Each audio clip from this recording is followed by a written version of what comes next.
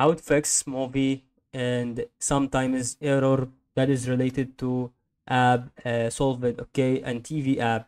So all you need to do is just to note opening on Windows 10.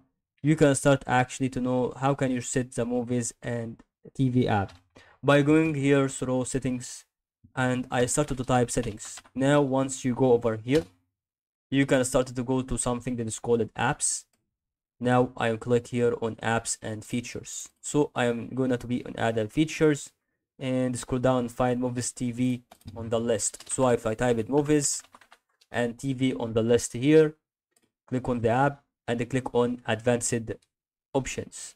Now once you click on that one, you can see right now that I have visually tell you that I can click on repair or terminate, but I recommend repair, and then you can click on reset. I think that is actually one of the most important side that it should solve that one, and I hope you see this video helpful. Thank you.